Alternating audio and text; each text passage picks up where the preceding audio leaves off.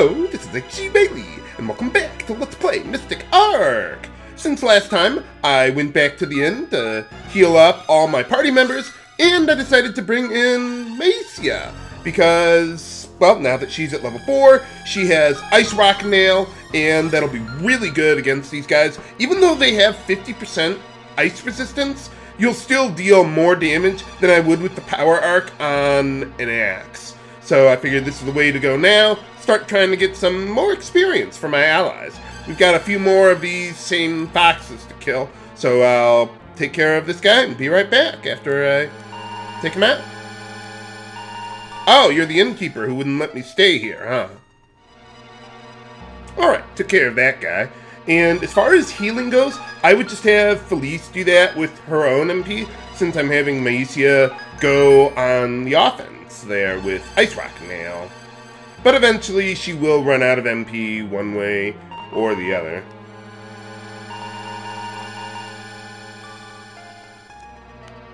Alright, took care of that guy. And, okay, Meisia is almost out of MP. So let's just use more health, and we'll sub her out for, well, someone else. So let's see, let's take the Power Arc, and let's bring in Miriene, who could still deal pretty good damage to these guys with, what was it, Firestorm, I think it is? Yeah, I mean, it won't deal as much damage as Ice Rock Nail, but it's still better than the Power Arc in an axe. And also, one thing I did off-screen there, maybe I should have mentioned it earlier, I gave the Nightcap to Meisia instead of Miriene here, while she was in the party there, so... Yeah, I don't want to buy 2 Nightcaps just to be able to not have to switch it back and forth like that, so... But alright, one more to go. I'm a silent protagonist. What did you expect?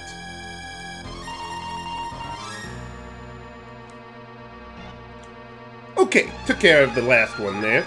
So, let's see, it gained a level for Felys there to learn Ice Rock Nail for herself. And that'll be really useful, not right now, but in the near future. Let's heal yourself up there. Also, let's see, Miriene learned the Stone spell, which, well, does what you think it does. It petrifies an enemy, but it is a temporary status. They could eventually recover from it, so you might want to watch out for that. And let's see, okay, we're done with Miriene. I want to give the Power Arc now to Tokio, because he got up to level 5 to learn War Cry, which is a really good ability coming up here. Also, let's see, who else gained the level? I think it was Meisia. Yeah, she got up to level 5 to learn Wish Song, which is basically the same thing as the Sleep spell, but it's free. It is really good, too, for her. Really good for crowd control here. Okay, I think... Let's see, Tokio, yeah, you'll need a little bit of healing there. And as far as equipment goes, same stuff on Felys, and I've already got the best stuff on Tokio there, too. So I guess you're the guy in charge around here. I think that's French for purpose, or perhaps more literally, reason for living. Well, I'm about to get in your way.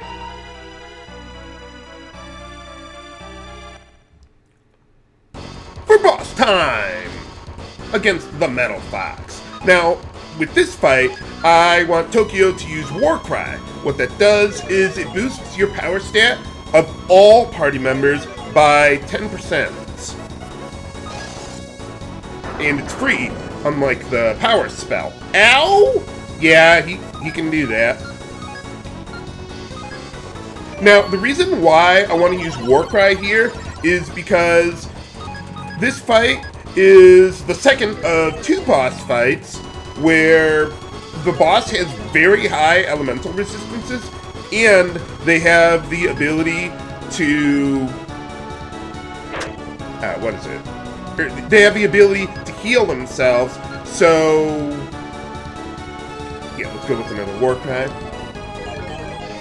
Yeah, the problem is that I can't overpower their healing with my regular physical attacks alone. and my magic just isn't powerful enough either.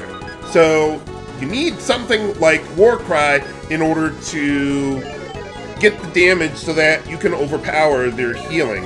Otherwise, you're just going to have to run the guy out of MP. Now, if you had Remir, that would be really good, because he could cast a power spell, and then you wouldn't have a problem.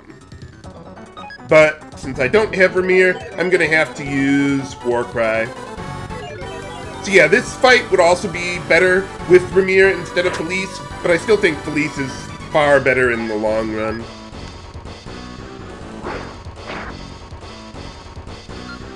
And eventually we will get access to items that will let us boost power, so I don't have to worry about not having the power spell, but for now, yeah, it's a bit of a detriment. Now, you might see what I'm doing here.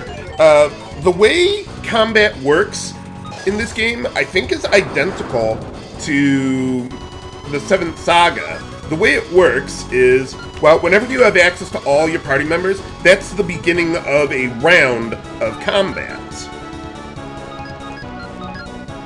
And whenever a round begins, all the enemies target a specific character. And whenever that character takes their actions, then the enemy will do whatever it is they're going to do. If the action they choose... what was it? Yeah, if the action that the enemy chooses can potentially target that character, it has to target that character, or at least that character. So, like, if they have a multi-targeting spell, they could still hit other party members. So you want to watch out for that. See, I think I'm almost at max here. I think one more after this would max out my power stat at 100%. Now, you saw earlier what I was doing was, after Tokio used Warcry, but the Metal Fox didn't attack yet, that means that since I know he wasn't targeting Tokio, I knew he was going to be targeting Felys. So that's why I had Felys guarding there to protect against their potential physical attack, and then I could deal a little more damage there. But now that I've got my power stat maxed out, I don't want to guard, because if I do, I've already hit the cap of my power stat anyway. And then I would lose 30% power once guard wears off. So yeah, you don't want to guard anymore. Let's see. Yeah, I think we're pretty well maxed out here. So now we can just go all out. Let Felys take care of the healing if necessary. I think the most damage this guy could do is with lightning. He could deal like 45 damage.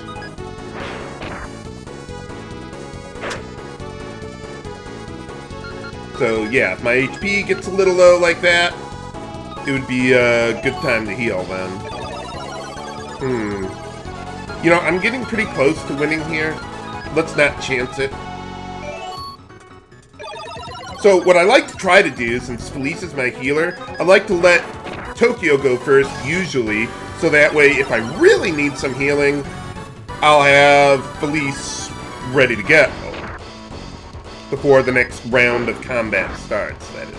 So you see there, the Metal Fox use more health. So we gotta be able to deal enough damage so that way we can power through that before it gets another chance to do that. Boom, we're good to go. So yeah, it's kind of like the King Mole 2 fight there, where, yeah, they just have so much elemental resistance and a healing spell, and without Warcry, I don't have a way of buffing up my power stat. So those boss fights, they just take a while. For the rest of the game now, boss fights still take a little while, but they're certainly not nearly as mundane as this. We're going to get more abilities, more spells, eventually more party members too. But for right now, we can only use the one party member. But yeah, once you get 3 party members, then the game gets really interesting. interesting with the strategies.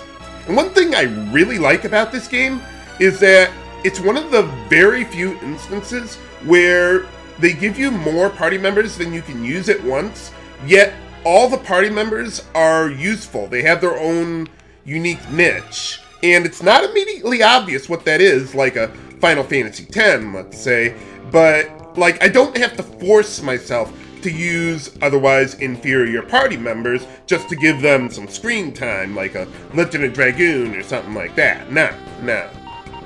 This game, everyone will get plenty of screen time. Some will get more than others, but... Wait, what'd you say? But yeah, I mean, everyone will get some amount of screen time here.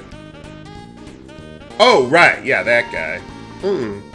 I wouldn't worry about him. It's probably not a big deal. Okay, so now here, let's see, we got a little apple puzzle to solve. So let's see.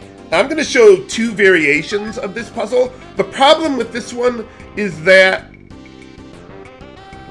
it's random. So it's not like before where I just knew the puzzle solution in advance and that was that. No, that doesn't work here. So there's two ways you can solve the puzzle, horizontally or vertically. So I'm going to show you the horizontal way of doing it, if I can. So what I do is I get the upper left piece there first, then I get the upper right piece here, then get the middle upper piece below that. And okay, yeah, this one worked out very easily there. So that's one way to solve the puzzle horizontally. Let me see if I can't find a vertical puzzle here, and I'll be right back once I find that.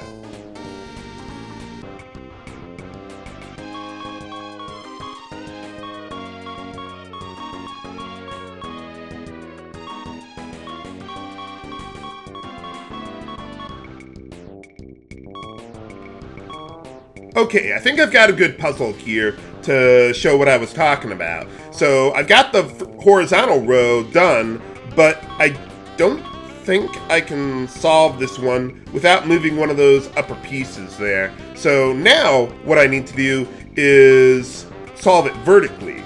So first things first, get the lower left piece in the middle there, and then I need to get the left middle piece up there somewhere. So let me see what I can do. Let's go like that. Okay, that'll do. So let's see if we do it like this. So solve it vertically first, and then do it the other way. Haha! There you go. So those are two different ways you can solve the puzzle, because sometimes doing it one way doesn't work, depending on how all the pieces are laid out there. But alright, we get the nasty Bludgeon, which is a weapon, or a staff type weapon. And where is it? Okay, I want game.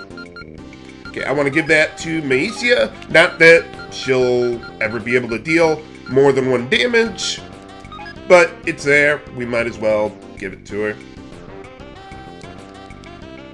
But alright, well, let's see what they got at the shops here now that we've driven away all the foxes here. Oh, yeah. If only. Remember that for later, viewers. Do we have a spy? Oh, or that. Okay. Just don't bark at me, man. Hey, how's it going? Oh, yeah, the Elder kind of sent us over here for that. But it didn't seem like the Metal Fox had that arc that they were talking about.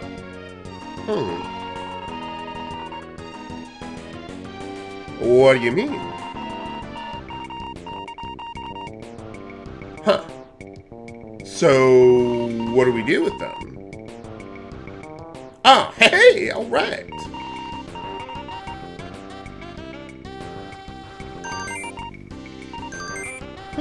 Is that like Bullminch's heart? something? Spoiler alert, yes! Ah. Okay, well, whatever works for you. See, I don't... Oh, there is someone over here. Okay. I was going to say I don't think anyone's over here, but there are. Oh, okay. Well, I can keep that in mind.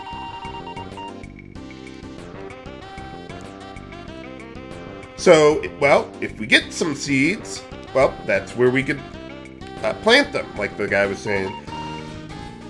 Okay, whoops, I accidentally sold a weapon that I didn't want to, so I had to backtrack a little bit. But now, we're going to get a better weapon for Tokio, so I want to give the Black Bastard Sword to Felys there. That'll be better than the axe, since I'm no longer going to be using the power arc there.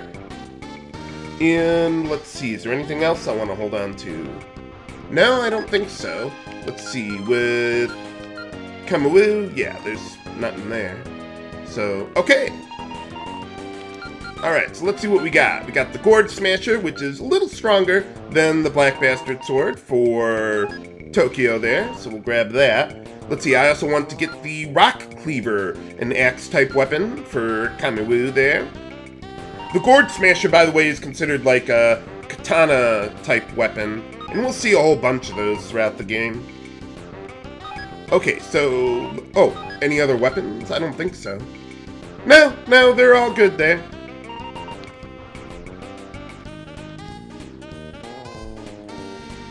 And let's see here.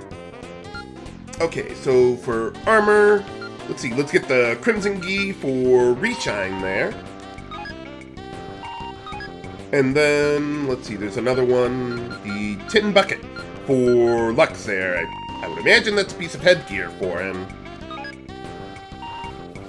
And I guess the lid to the bucket could be used as a shield? No, not for Lux. So, alright, well, that's all the... Well, I can sell some stuff, but I'll take care of that off screen. But anyway, okay, so we're done there. Let's get back to Watermelon Town. We gotta get back to the shrine and, well, see what we can do with those hearts there. See if the Elder has anything to say. Yeah, what happened?